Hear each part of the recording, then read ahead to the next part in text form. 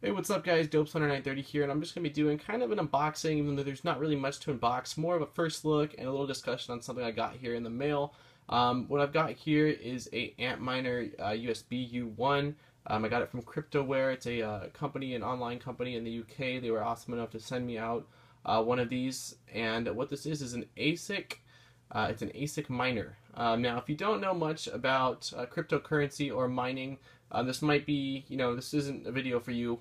But if you do know about mining and you're kind of looking around at some different options, then this right here is definitely, from what I've seen, going to be the best bang for your buck in terms of USB miners.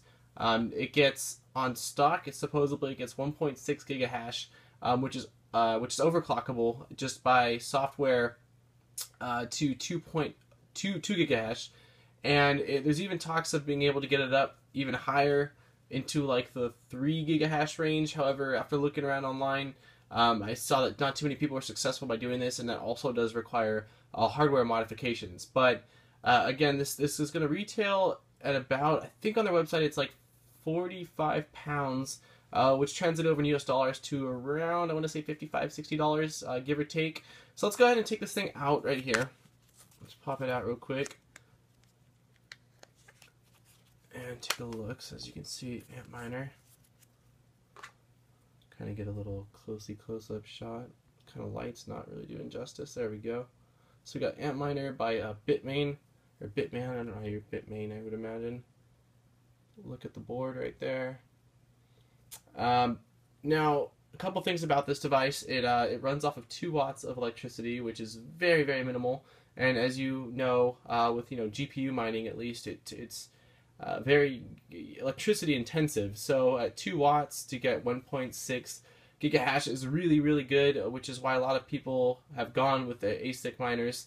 Now this works for a CG miner, and it also is going to be able to mine any SHA-256 coins, so you actually don't have to just use it for Bitcoins.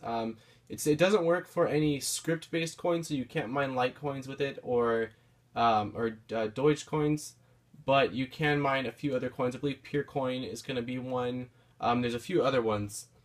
Now, there's no instructions when you get this. There's no installation instructions. You can find them online.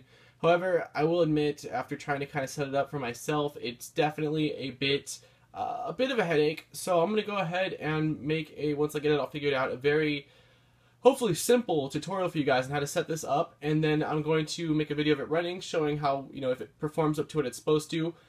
Then I'll go ahead and software overclock it, and so I can hit that 2 gigahash, and then potentially make a tutorial for the Linux side of things too. I'm thinking about doing that. Time will tell. And then actually, I'm potentially thinking about doing a hardware upgrade to it, to actually so I can hit some higher gigahash. But first things first, I want to get a tutorial put together for you guys. So again, guys, this is the AntMiner from Bitmain. This is the U1. I believe there's another version that's much larger. It's not USB, and it's called the AntMiner as well. So make sure it's the AntMiner U1 USB version. So yeah, be looking for that, guys. Again, I got this one from CryptoWare. Links will be in the description to purchase your own.